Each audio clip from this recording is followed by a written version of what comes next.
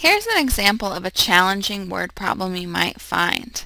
This figure shows a swimming pool with a footpath of 2 meters surrounding it. If it costs $3 to tile 1 meter squared of the footpath, how much will it cost to tile the entire footpath?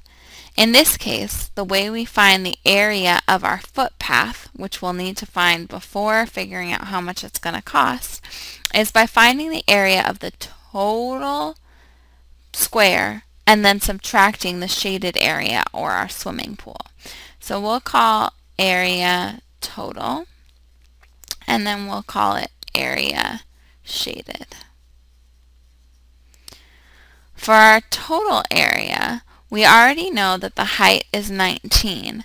However, our length is not just given to us. Here we see that it's 46 for just the swimming pool, but then we know that each side is going to add 2 meters for the footpath.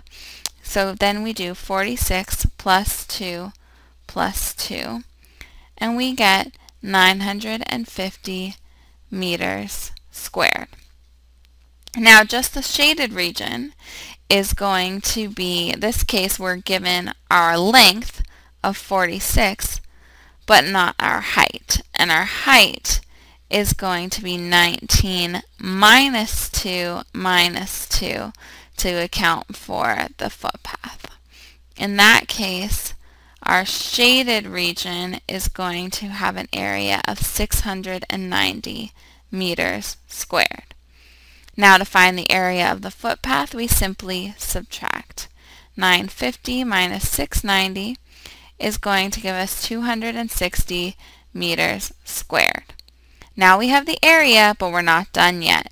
We need to find out how much it's going to cost.